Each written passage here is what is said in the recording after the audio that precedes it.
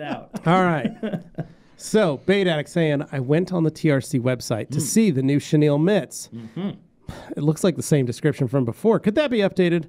I wanted to know the blend, updated country of origin, and what yarn it's using. So, here's the deal. They're still made in China. They are manufactured by our new factory.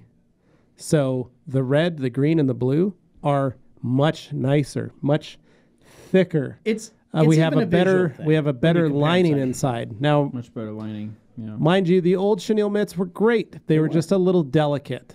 Yeah. The new ones we had more problems with people just them falling apart because they weren't as hardy. They were too delicate. These new ones feel more The new ones are dense. much more hardy. And if you feel like the difference between the Cyclone, we made it strong. We needed it to be tough because it had to hold a lot of water. The Chenilles don't necessarily need to hold a lot of water. They need to be able to rinse freely. The problem was people were taking their pressure washers to them and spraying them off, and the pressure washers were cutting and breaking and splitting stuff. So the new Chenille mitts are much thicker, much girthier, they're thicker stronger. And what my biggest takeaway from those was, because I use those primarily for rinseless washing. I mean, that is my go-to for rinseless. Yeah.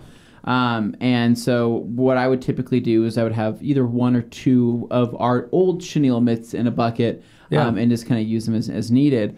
Now, with this new Chenille mitt, basically because of the actual, little dreadlocks, right? If you want to call them that, there is more dreadlock coverage per that surface. So what I mean by this is that on the old mitt, when those locks would fall in either one direction, you could see the lining. You could still see the lining, and there would be a potential, possibility that lining could touch the car. That lining is still microfiber. It's not going to necessarily damage the car, but it's that kind of sense that you want as much plushness and you want as much pile there to prevent uneven pressure points. So what this new mitt does is it actually reduces that because of the larger little dreadlocks. And it feels substantially softer straight out of the wash. Whether it's new or out of the wash, it feels nicer. And then the lining is upgraded.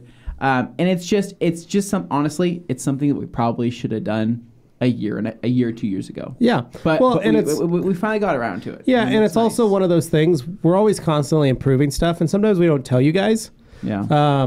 When in terms of the mitts, we upgraded them, and then we added a different color, which caused everybody to go, oh, wait, what? Something's different. What's happening? But it could have, if we wouldn't have added that color, most people probably wouldn't have thought anything of it, which is kind of why we didn't write a lot of the different. The blend is the same.